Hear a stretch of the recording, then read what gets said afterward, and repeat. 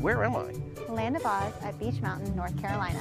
And I recognize this, but what is this? The Yellow Brick Road. The real yellow brick road. The actual Yellow Brick Road. That's 44,000 glazed yellow bricks making up the winding road at the Land of Oz, a privately owned property high in the Blue Ridge Mountains, where Janet Greer is the caretaker and my tour guide. Why does this exist here?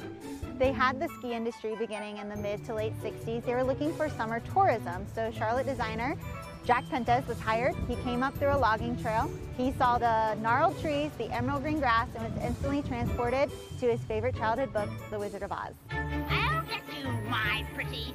The idea was to build a theme park based on the popular book and film. The destination opened to the public in 1970 to much fanfare. They boast that 20,000 people were here on opening day with Debbie Reynolds and her daughter, Kerry Fisher. They boast that they sold over 400,000 tickets. But that popularity in this remote mountaintop was short-lived due to the gas crisis in the 1970s. Attendance dropped, and the Land of Oz closed its doors 10 years later. Then, in 2015, the park went viral when a social media post claimed the Land of Oz was abandoned. This place, according to the viral post, is abandoned. It is not abandoned. I have plenty of signage. I have barriers. Some still snuck in thanks to an internet fad called Urbex, short for urban exploration.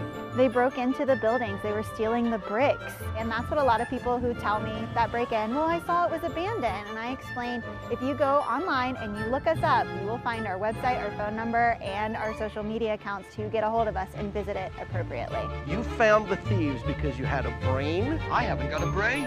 You had a heart. No heart. And you had the courage to find them. Put 'em up. Put 'em up. Yes, absolutely.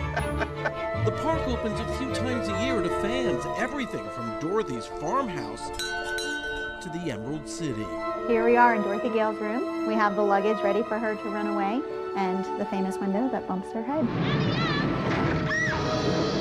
This is the aftermath? It is. We must have been up inside a twister.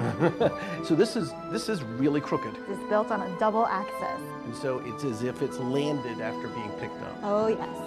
Toto, I have a feeling we're not in Kansas anymore. It's a timeless classic, and we look to that story and we know that there's hope in the end, that we'll find what we need and that we've had what we needed all along. But Janice says everyone who comes clicks their heels for that all-important social media photo. We have people who attended in the 70s and want to share it with their families now. We have people who have never been here and have read about the beautiful Yellow Brick Road, and they just want to live that childhood fantasy of skipping on the Yellow Brick Road. That's a good idea. Shall we live that fantasy?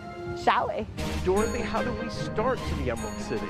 It's always best to start at the beginning and follow the Yellow Brick Road. Follow the Yellow Brick Road. We're off to see the wizard, the wonderful Wizard of Oz. Here's a wizard of a wizard, ever a wizard of Oz.